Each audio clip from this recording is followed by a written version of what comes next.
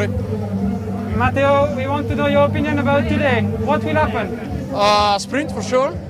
Or you never know with this racing, but yeah, it looks like it's a race of sprinters. So we have some big names here. I don't think they're gonna leave the opportunity to the attackers to go to the finish. Of course, the climb 50k to go is quite hard. We saw it in the Giro already.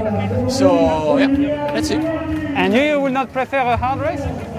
For sure, we're gonna try to at least put some fatigue in the legs of the pure sprinters. That's a fact.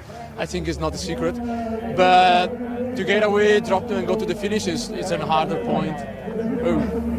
It's a harder point because it's really far away. And I guess after Bernocchi, you're quite confident in your sprint. Yeah, I mean Bernocchi I got some technical issues on my bike just on the final, so yeah, I couldn't sprint as I wanted.